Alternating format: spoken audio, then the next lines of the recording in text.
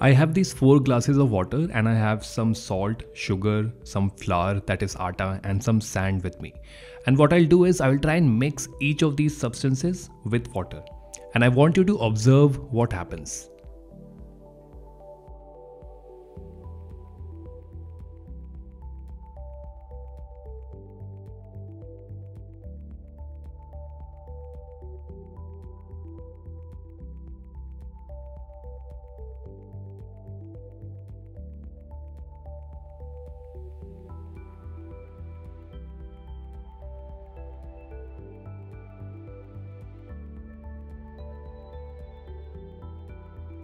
Alright, so these 4 have now become mixtures.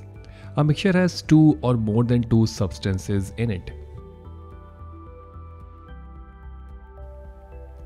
And the first one has salt and water, this one has sugar and water, this one has flour and water, and this one has sand and water. So all of these are mixtures. But I'm sure you observe some difference among them, right? Not every mixture is looking the same. Let's try and look closely. This is a mixture of salt and water. Well, are we able to see the salt that we try to mix in it? No, right? We can't see it. It's completely disappeared.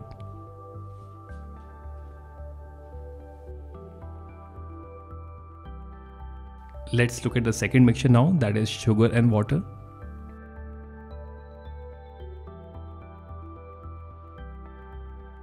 Well, again, we can't see sugar, right? It's completely dissolved. It's completely mixed with water. There is a little bit of left at the bottom, but you can try to mix it some more and then gradually it will dissolve completely. So one thing is common in both of these mixtures, salt and water and sugar and water, that is we cannot see the salt or sugar that we added to the water. And these type of mixtures in which the components are dissolved completely, they are mixed completely, they cannot be seen, are called homogeneous mixtures. Now let's have a look at the other 2 mixtures. So this is the one with flour and water, when we try to mix atta with water. Well, what do we see here?